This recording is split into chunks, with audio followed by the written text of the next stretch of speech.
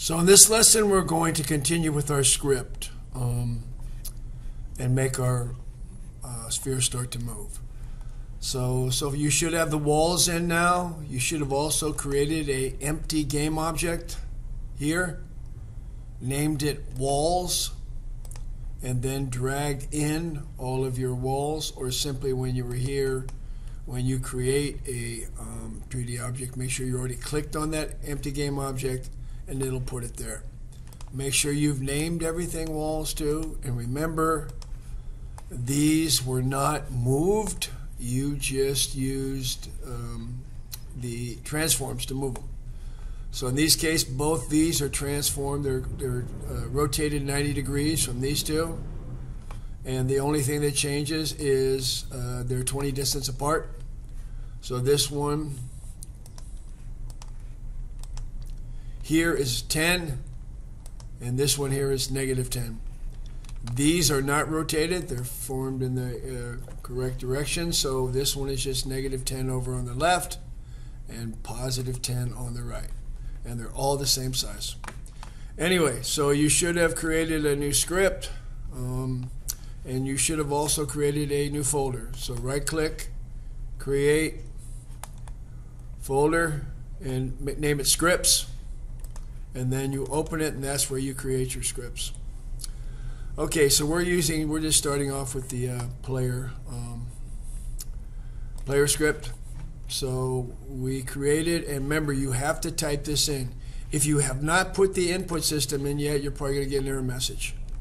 So that means on your player, after you've gone to the package manager and installed the input system, you're going to come down here and add component and player input right there. So it'll put it right inside here. We're not really doing anything with it yet, but we will. So, and make sure it's in with your player there. Okay, so now we're going with our script. So we've created some variables here before void start, and of course you're going to type this, and you have to manually type it in.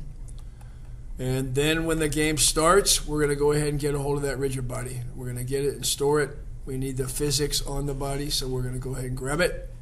We're going to get the component for it.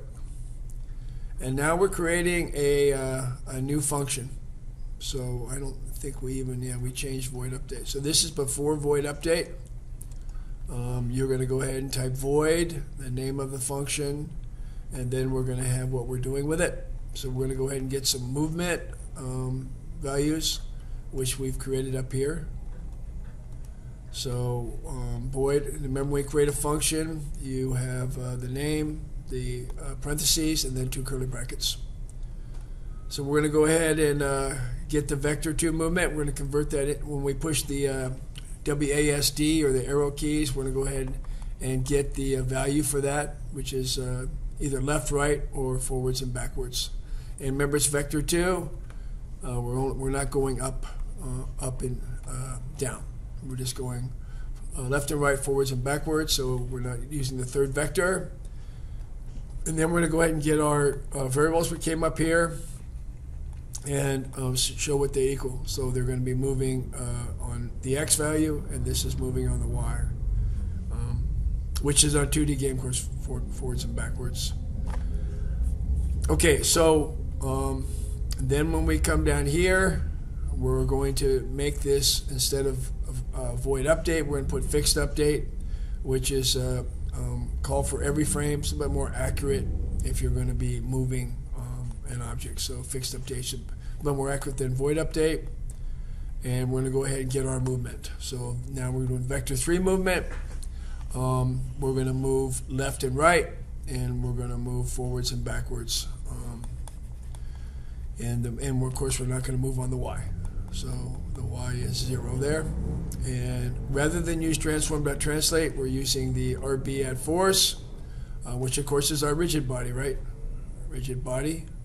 That's the variable we have, and we can find it up here. And we're going, when we push one of these WASD or the arrow keys, we're going to add a force to our rigid body on our player, and it's going to move left and right or forwards and backwards. And we want to control that, So we've done this a bunch of times. So, you know, we've created a variable so that we can control the speed with which the player moves without having to go back. So you have that on your player, and the beauty of this, since we're not using transform.translate, is that when we move, we no longer go through the wall. And I think we're going to hit our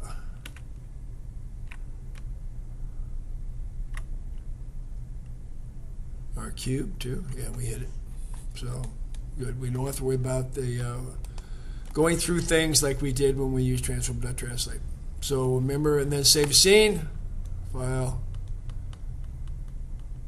save as, and your scenes folder. And I'll put down ball move 2. Yeah, just ball move 1. Always save a scene when you do something and get on that.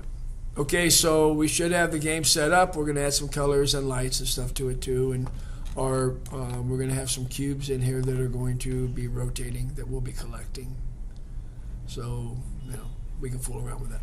Anyway, but get that script done, save it, put it on your player, and let's see if it runs.